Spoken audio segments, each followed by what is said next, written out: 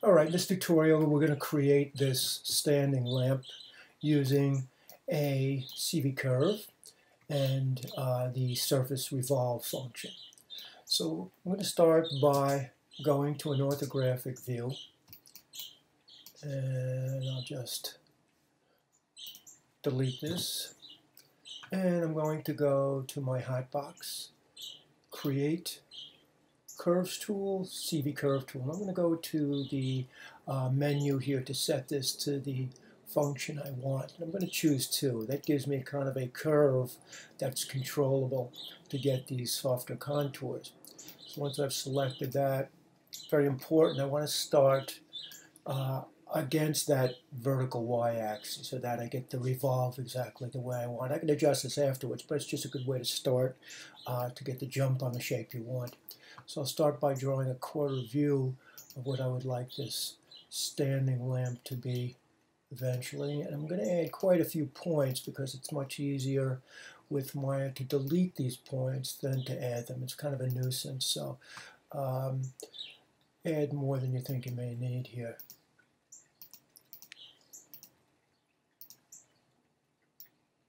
And at this point I'll start to add the reference for the light bulb. That'll be inside as well. And then in the next tutorial we'll convert it to a polygon, which allows us to separate the bulb from the stand of the lamp and change the color of each. All right, so I've got my shape.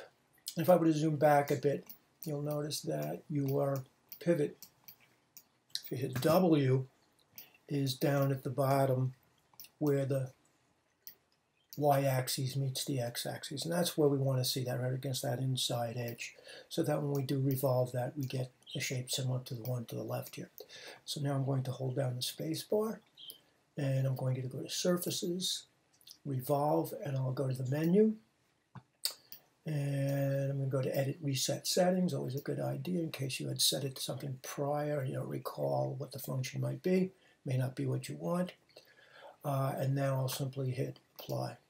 Now, nice thing about using the apply as opposed to just revolve is that if you were to click on revolve, it closes the window out, which means you can't Command Z undo this and then reapply it. So I pretty much have what I want here, so I'm going to close this out. Now, it looks a little goofy, not quite perfect, not exactly what I want. So I'll move the geometry to the right now, and I will go to the Bezier curve I used to revolve this.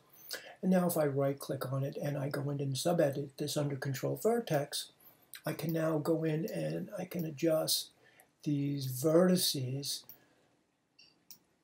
And you can see now my geometry is editing as well. And that's because of the history.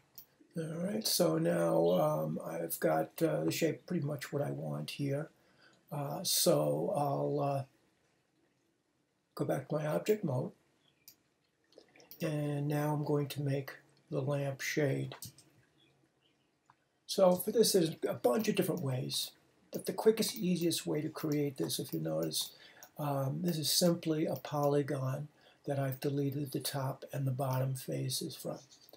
I could have used a nerves cylinder as well.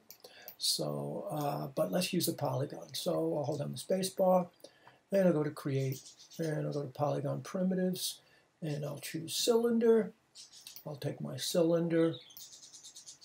I'm going to hit F on the keyboard to get on top of it. Now I'm going to go to my top view, and I'm going to right-click and choose face. And I know that if I click and drag in a very broad way on the faces and select the ones on the top, it also has gone in and selected the ones on the bottom.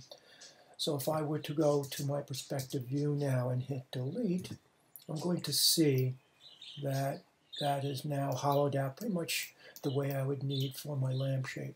So now I'm going to put it into position. So I'll right click, I'll go to Object, and I'll select it. I'll return to my orthographic views. I'm going to hit Shift A so that I see everything in its entirety, all my geometry and all my windows. And I'll go to one of my orthographic views first. In this case, I'll go to the front, drag it into position like so. At this point, I might start to scale it the way I want.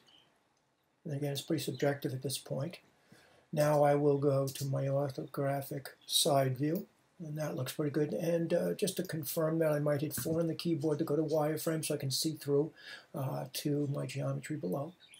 And the last thing I'll do is I'll just make sure that in my top view as well, it's over the light bulb stand configuration. I'll hit 4 on the keyboard. There's the base. The bulb is the smaller circles here, and there's my shade. Now all I want to do to make this a little bit more traditional is I'm going to flare it out. Right now it looks kind of modern. So I'll right click, I'll choose vertex, and I'm going to select the bottom set. I will hit R to get my scale tool. Be careful, you want to keep this symmetrical. You want to keep that circle perfect, so grab the square in the middle where the other vertices radiate out from, and I'll click with my left mouse and I'll drag that to the right like so. And again, it's pretty subjective for the shape you're looking for. And I'll go back to my object mode. I'll hit Command S to save and hit continue. All right, so maybe the proportions are a little bit off here, so what I think I'll do is, since I still have the history attached to this, I'm going to click here. I'm going to make this taller first. So once again, I'll probably play it safe by going to the orthographic view. And I'll right click and choose Control Vertexes. And I'll start to move these out a bit, just moving them up. There we go. Kind of like that. Maybe I'll center this section again. And being very careful to do this in my orthographic views so that it remains symmetrical in shape. So that is much better. I think I'll move the lampshade up a bit. And if I was to go to my perspective view, and I'll give that a quick render by clicking on my IPR. And there we have our lamp.